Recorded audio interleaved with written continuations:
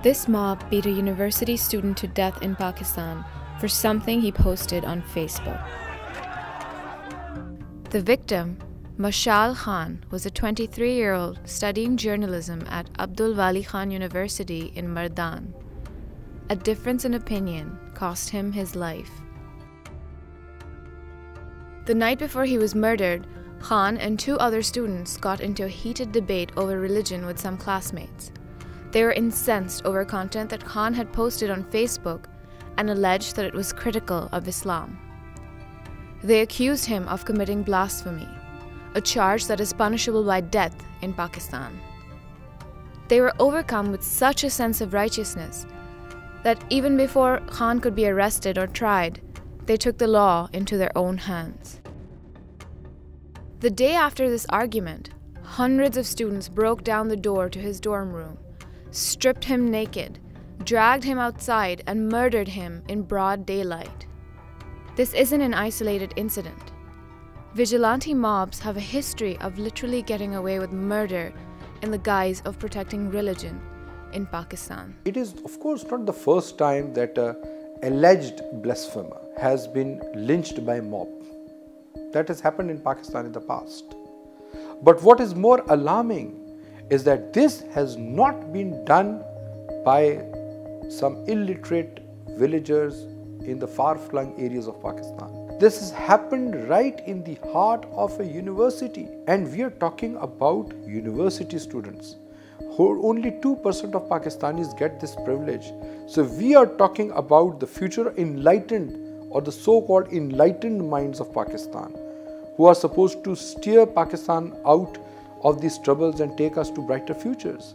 And if this is the moral bankruptcy of our future minds, then that is very alarming. It is alarming.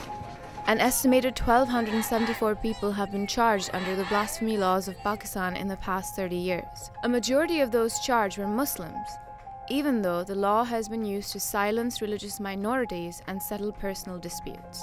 At least 62 people accused of committing blasphemy have been murdered before their respective trials were finished. And activists, lawyers, and politicians who have openly opposed the misuse of the law have been threatened and even assassinated.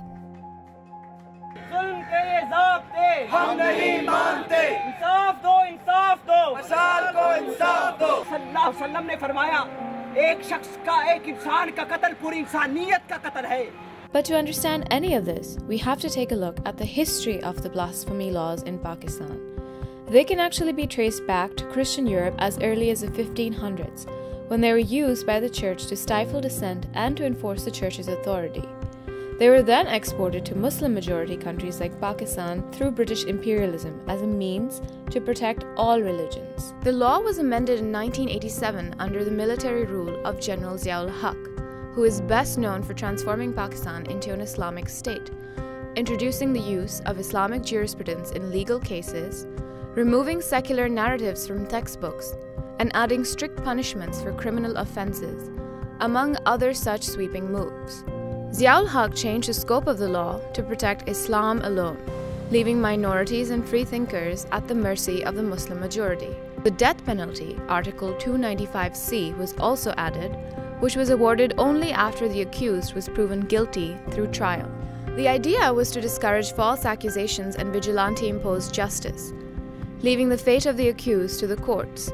But it didn't work out that way.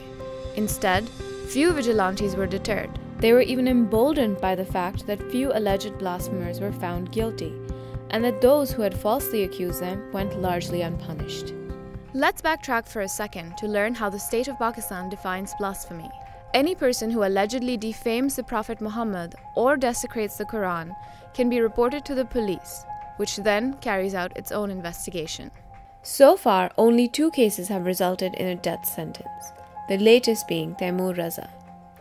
The 30-year-old was jailed and tried over allegations that he had used Facebook to make a derogatory remark about the Prophet Muhammad. The first was Asiya Bibi, a Christian woman who was convicted in 2010 after a local cleric registered a complaint that she had committed blasphemy based entirely on the witnesses of 2 women who worked with her. What was her crime? Drinking a cup of water from a well. But we'll get back to that. So why is such cold-blooded vigilantism becoming so prevalent in Pakistan? Vigilante mobs are taking the law into their own hands because the capacity and the willingness of the law enforcement agencies, especially the civilian police, is non-existent. 95 to 99% of them are false accusations. Generally, this law is being misused to settle scores.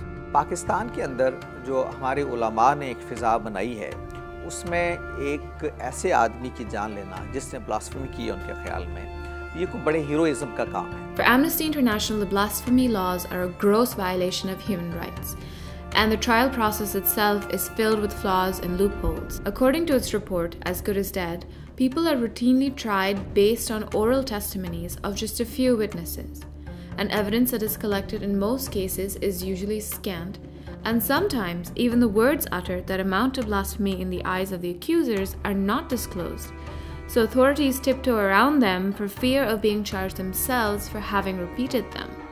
The accused are presumed guilty and left with the burden to prove their innocence instead of the other way around, and police, prosecuting authorities, and even trial court judges face threats and intimidation, and they buckle under this pressure to preserve their own security and relevancy. Asia Bibi's accuser said she had committed blasphemy because after working in the field under the scorching sun, she had stopped for a drink of water at a well that belonged to Muslim women. They reported her to a local cleric, saying that she had offended the Prophet Muhammad in an argument that had ensued. But the allegation had deeper roots. Asia Bibi was in an ongoing property dispute with one of her accusers, and the governor who spoke up for her on television was shot to death by his own bodyguard, Mumtaz Qadri. Pakistan में जैसे glorify किया गया, तो उससे एक आम आदमी ने गोया ये ख्याल किया कि जन्नत के हसूल का, दीन की बरकत को समेटने का बड़ा आसान तरीका ये है कि मैं एक आदमी की जान ले लूं. Qadri was sentenced to death and hanged in March 2016. You can kill a man though, but you can't kill an ideology. This was Qadri's funeral. And this was the funeral of the university student we first told you about, Mashal Khan, where the cleric refused to perform his last rites. Local clergymen were misusing loudspeaker throughout the night, restraining people not to go and attend the funeral. Where was the deputy commissioner at that time? Where was the provincial government? This murder took place in presence of armed policemen. Why didn't they open the fire? There was an FIR registered by Mashal Khan against some local influential people who were threatening him. The police did not take any action. In fact, Mashal Khan was proven innocent of his charges. सबसे पहले हमारी society जिम्मेदार है कि जब मुल्ला या कोई भी इमाम मिंबर पर बैठकर जुम्मे के दिन या कि मस्जिद में किसी भी दिन बैठकर हमें इंटॉलरेंस का सबक सिखाया जाता है, तो हम उनसे सवाल क्यों नहीं करते, हम उनको रिबटल्स क्यों नहीं देते कि जी आप जो हमें मैसेज पहुंचा रहे हैं ये इस्लाम का मैसेज नहीं है. How many Mashal Khans will it take for Pakistan to stop the misuse of the law, to strengthen its trial process, and to create greater public awareness about the stance of Islam on taking the life of another human being?